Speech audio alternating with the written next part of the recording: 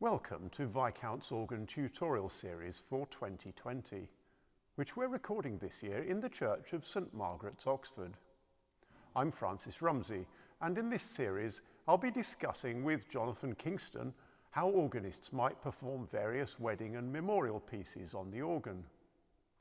We're using a Viscount Envoy 35F Physis-based digital organ, which offers a lot of registration flexibility over 2 manuals and pedals.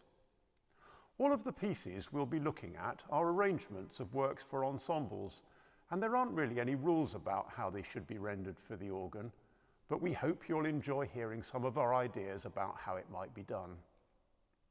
For our second piece in this year's series, we're going to be taking a look at the Solemn Melody by Walford Davies.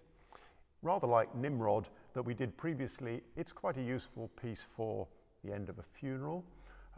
It was originally scored, I think, Jonathan, according to my info at least, for cello, strings and organ. So we're after a broad melodic sweep here. The opening introduction needs a rapid rise and fall of dynamics, doesn't it? So how do we go about it here on the organ? Yeah, well, my copy here suggests pedal foundation tone to 32 foot with the full swell and the great diapasons coupled as well.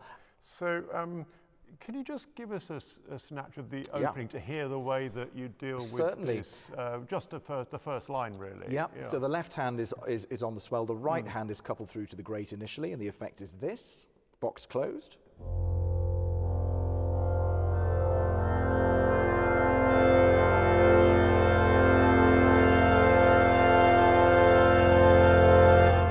By the time you hit the top of the arpeggio there, really that wants to coincide with where the box is fixed open. The next little filler of harmony is really just a case of taking some of the organ tone down. So I minus the reeds except for the oboe, which I keep on.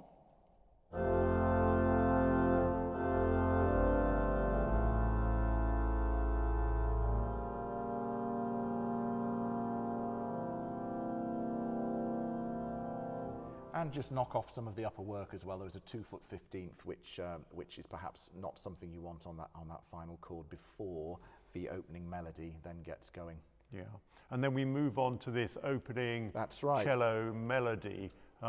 We talked about this a little bit earlier. I think we're going for some sort of diapason tone here, aren't we? All of them actually on the great. I'm a great fan of tenor melodies played here with both diapasons drawn, which they are, and I actually have a tasteful tremulant drawn as well, just to give a little bit of undulation to the tone, as a sort of a doff of the cap towards the vibrato sound that that string playing can involve. So we have this.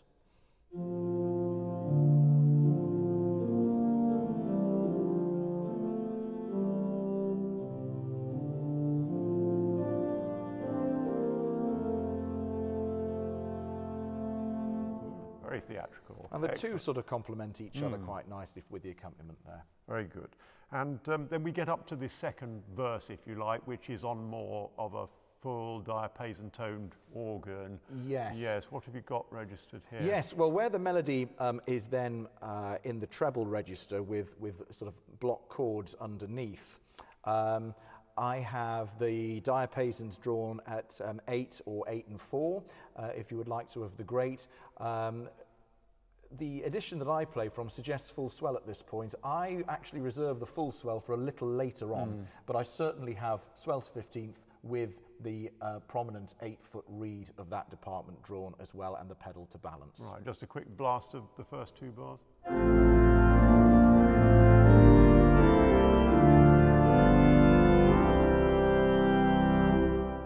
Lovely. And then at the end, we've got a similar challenge to the Elgar, haven't we? Which is this massive forte, knocking it back quite rapidly. We've got a little bit longer in which to do it. We have some clearly defined cadential points and ends of phrases as well, which is fine to actually lift off the keys, negotiate a piston change, and then come back. And at FFF, I think probably in all copies there it is marked at that point there, where the melody soars up to a top a B-flat major chord. Really, again, you want to be exploiting most, if not all, of the resources of the instrument at hand. And after the pedal triplets, hopefully then just gradually bringing the great organ down, closing the box on the swell before using the swell pistons to reduce further. Right, excellent. So we're now going to listen to you play a complete performance of this piece.